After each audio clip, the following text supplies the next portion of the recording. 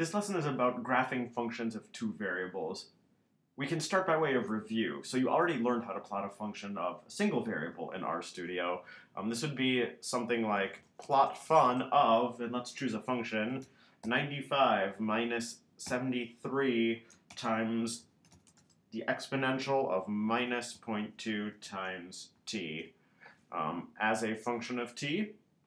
And we can make the limits of t range from 0 to 20 in our graph, right? We get something like this popping up in our lower left or lower right panel.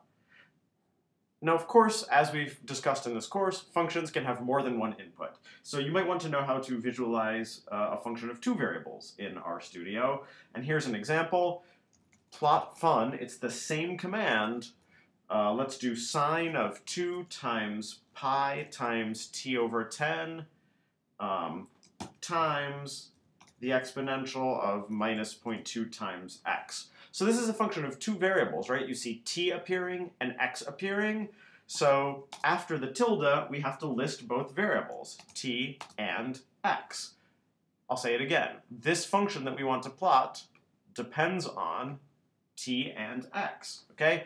And now we have to give two ranges. We'll say t.lim equals range 0 to 20, and x.lim equals range 0 to 10.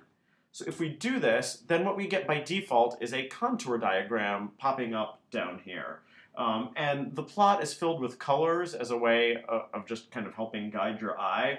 I myself sometimes find these easier to read without the colors. So we could make this same plot again. I'll arrow up to get the same command. But inside of the main plot fun command, I'm going to add filled equals false. This means don't fill it in with colors. I just want to see the contours. And we get something like this, which I find to be a little bit more palatable.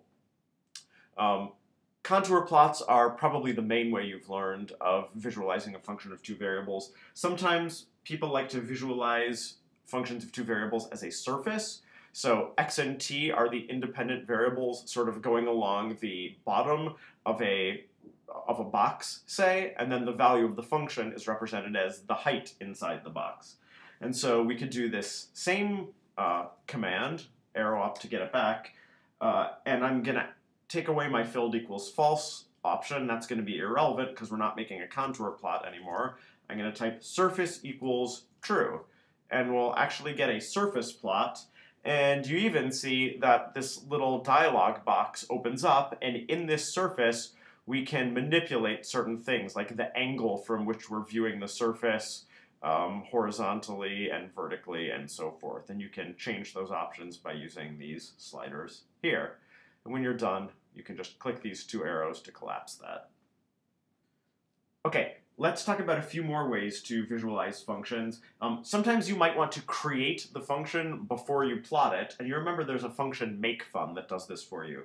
So we could say g equals makefun of sine 2 times pi times t over 10 times the exponential of minus 0.2 times x. That is a function of t and x. So that creates the function. G now is that function. And we could do a few things. One is that we could just plot it, plot fun g of t comma x. This is what we've done before. It's a function of t and x. And we can say t.lim equals range 0 to 20, x.lim equals range 0 to 10. This gives us the same plot as before. Something else now is that we could do cross sections, right? So if I wanted to fix the value of t at, say, 10, and just see what x looks like, what the function looks like as it depends on x for that fixed value of t, I could say plot g of 10 comma x. That's only going to depend on x.